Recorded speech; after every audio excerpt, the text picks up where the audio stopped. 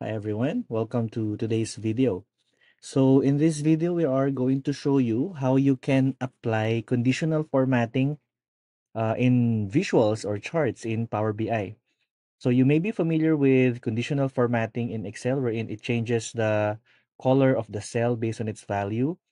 Now Power BI can also do that, okay, in its visuals. So I am going to show you first how to create a visual. So I have here a clustered bar chart visual. And take note, I've already created my data model here. So which also means that I've already uploaded the files.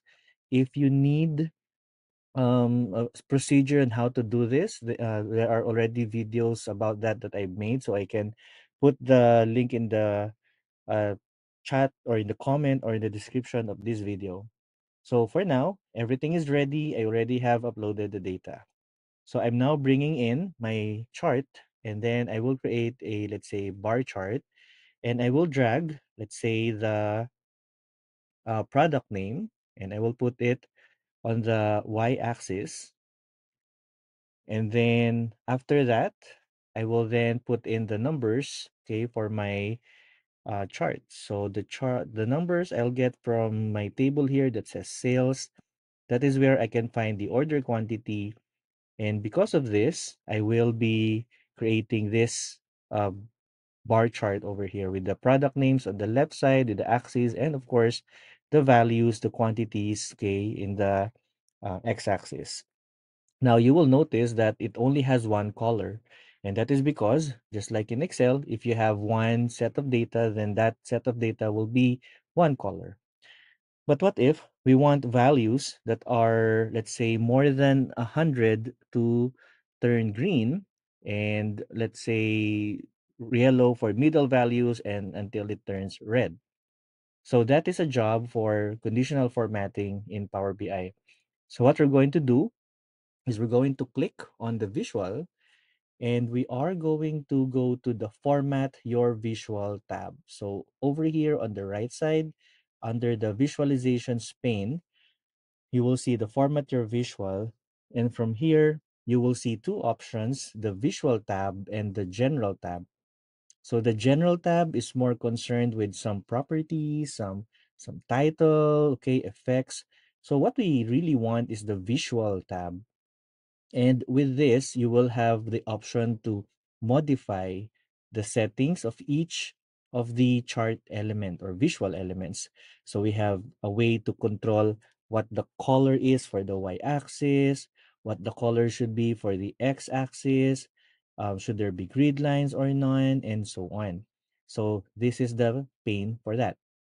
Now, since what we want to modify are the bars, okay, of the visual, then we have to go to the bars option. So take note, I have here bars because I have a bar chart.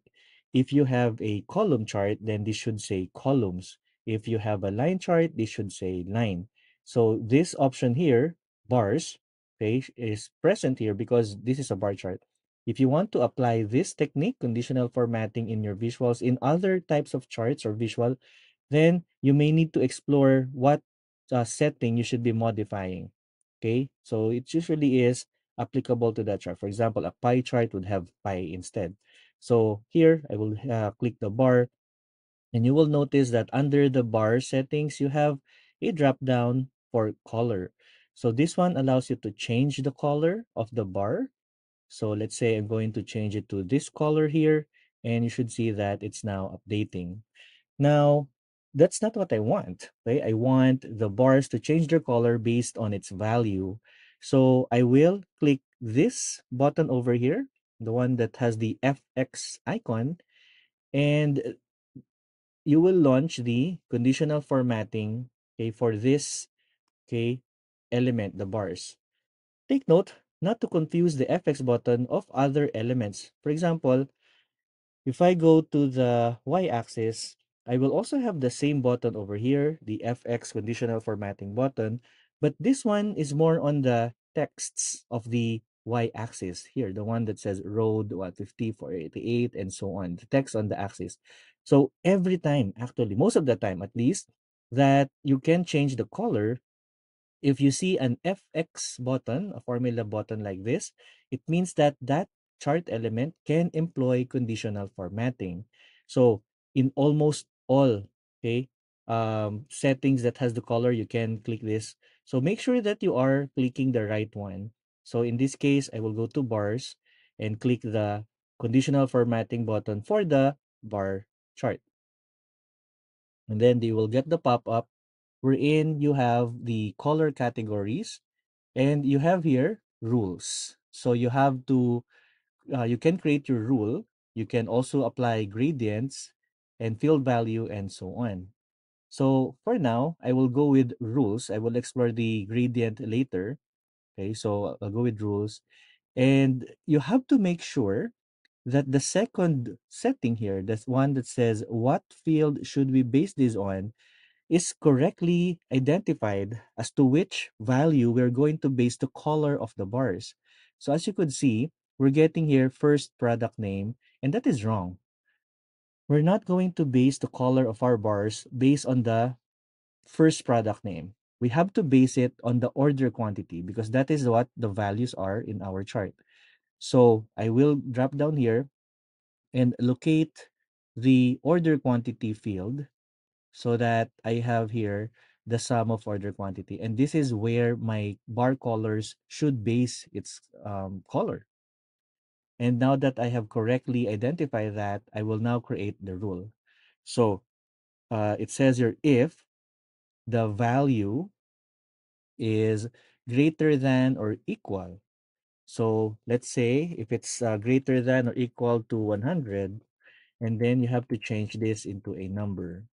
So if the value is greater than or equal to 100 and less than, okay, less than what? Now, it's possible that you're not familiar with what the highest number is, okay, what's the highest order quantity or the highest amount in your chart. So you don't really have to worry about this. You can type the word max on that field.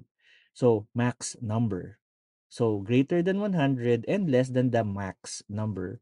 You want it to be green. Now, if you're using the default palette of Power BI, you will notice that there's no green color here. So you have to go to more colors and select the green shade that you prefer. I'll select this one and click okay outside of that palette. And now I could see that it says here then the color that I want. Now I want another color, right? So I want the yellow one to be the value of those that are more than 50 but less than 100. So I would click new rule and I would continue the rule that I have here. So if it is greater than, let's say 50 number and less than 100, then the color would be yellow. Then I would create a new rule for the last pay option that I have. So if it is greater than 0 or the minimum value, just to be sure, and if it is less than 50 number, then I would choose a red color for that. So now we already have created the rule, okay, for our conditional formatting. So make sure that you do not overlap your numbers because it will be wrong, right? Like for example, if here instead of 50, I wrote here greater than uh, 100, you will see that Power BI is going to tell you that there is something wrong. So there's going to be a red information icon here that says please check the logic of this rule. So Power BI is somehow already aware that something is wrong in the logic, in the structure, the hierarchy of your rules. So once you fix that, the red warning will disappear. Now I could now click OK and let Power BI perform the task. And there you go. So now you have applied conditional formatting in your visual or chart. So I hope that helped you. Okay, but if you want to watch this video further, let's explore the other tools of conditional formatting.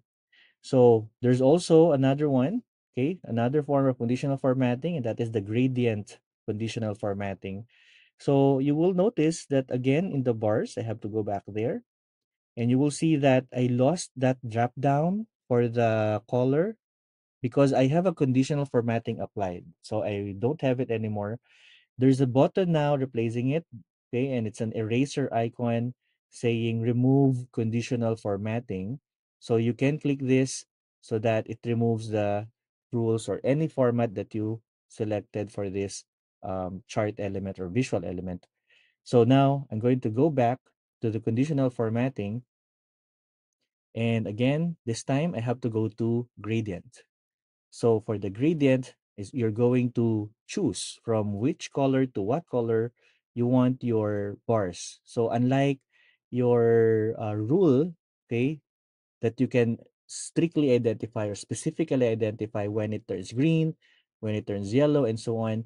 This one is a bit more gradient. So it's going to transition from one color to the other. If you want to add the middle color, you can do that here. And you can then choose another color if you prefer. So let's say that if it's the lowest value, I will click red and then yellow. And then let's say I want also the green one for my maximum value. So you also have the option to edit, okay, this field here. Okay, let's say you want it to be a specific value, but take note, it's currently grayed out. And the reason is because I'm basing it on my count of product name. So I have to change this if you remember.